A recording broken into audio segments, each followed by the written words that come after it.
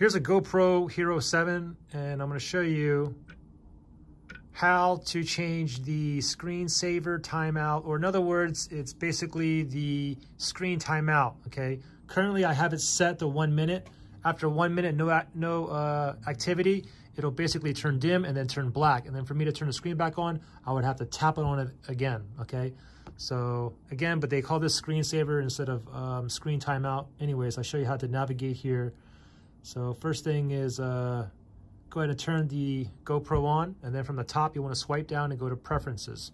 So top, swipe down, and now you want to go ahead and tap on preferences right here. So tap on that, and now we want to scroll down and we want to go to where it says touch display right there.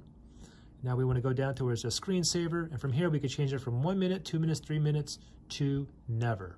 Okay, so pretty simple. Good luck.